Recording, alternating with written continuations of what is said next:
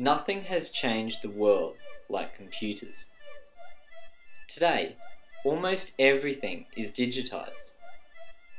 Politics, law and order, the military, the power grid, telecommunications, and even our transport system. Yet, this presents a distinctly asymmetric threat to our day-to-day life, as we have no way to effectively secure these computerized industries from a cyber attack which has the potential to take our government presence on the internet, steal millions, extort governments, immobilize military power, and plunge entire cities into darkness. And not only is this all possible, it has all actually happened.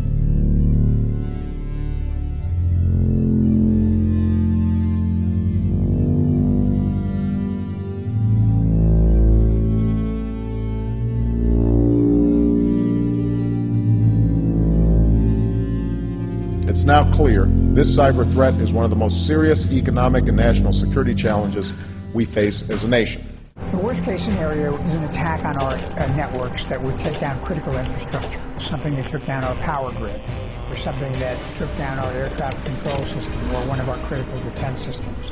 Something like that would paralyze the country, could cause loss of life, would cause enormous economic damage, and would be very difficult to restore in a short period of time. Cybersecurity is a field in its infancy, yet it is being pursued by governments the world over. Concerned with protecting computer systems from attack, it has become more and more important in our digital age. The evidence, whilst not presented widely in the mainstream media, is frightening. In one day in 2007, hackers were able to steal the digital equivalent of 12 million books from the Pentagon, CIA and FBI.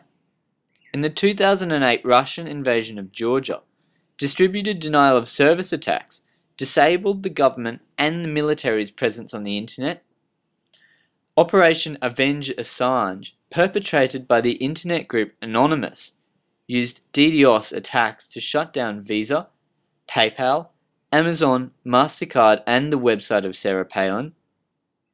And in an unknown date, a sophisticated global crime ring was able to steal US $10 million from banks around the world, all without a trace. I've seen attacks where there's been $10 million lost in one 24-hour period.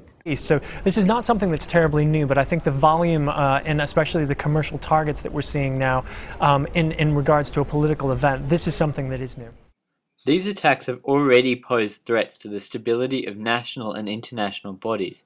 However, as the internet grows up, the attacks will become more sophisticated, and it is only a matter of time before terrorist groups learn to use the internet to indiscriminately attack the welfare and livelihood of civilians, and full-scale cyber attacks occur between nations, the aim to destroy vital infrastructure.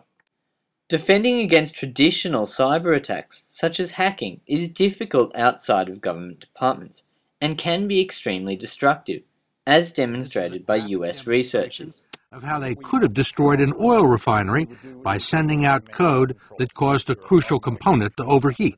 The first thing you would do is turn it to manual control so that your automatic controls aren't protecting you. What would be your main target here? The heating element and the recirculator pump. If we could malfunction both of those, we could cause an explosion. How would you do that? The first thing we had to do was actually gain access to the network, and we've just got that as launch attack. And then we turn up the BTUs, and then we're turning off the recirculator pump. There we go. How realistic is this? It's very realistic. Despite this, distributed denial of service, or DDoS, has recently been the most destructive, primarily because of its sheer versatility, usability, and the difficulty of defending such an attack. A DDoS attack essentially involves many computers swamping a website with illegitimate visitors, as demonstrated here. Thus, no legitimate visitors can get in. Significantly, there are very few methods to determine illegitimate visitors, so defense against a DDoS attack is far more difficult.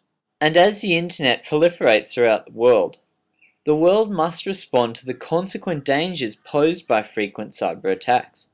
Fundamental steps must be taken at the highest level, the United Nations, to understand and promote methods of defending cyber attacks. Several courses of action should be taken by the United Nations in order to mitigate this growing threat. The establishment of a convention for cyber security, as proposed by a senior Russian diplomat, would be a positive first step to reducing the destructiveness of cyber attacks. In addition, research must be carried out into creating methods of defense against cyber attack, with the United Nations at the forefront. Without a distinctly international response from what is a distinctly international problem, the world will lack the cohesion to effectively defend against cyber threats. Led by the United Nations, the world community can ensure that the proliferation of the internet does not result in an insecure, anarchic digital environment, and can level the playing field when it comes to dealing with cyber threats.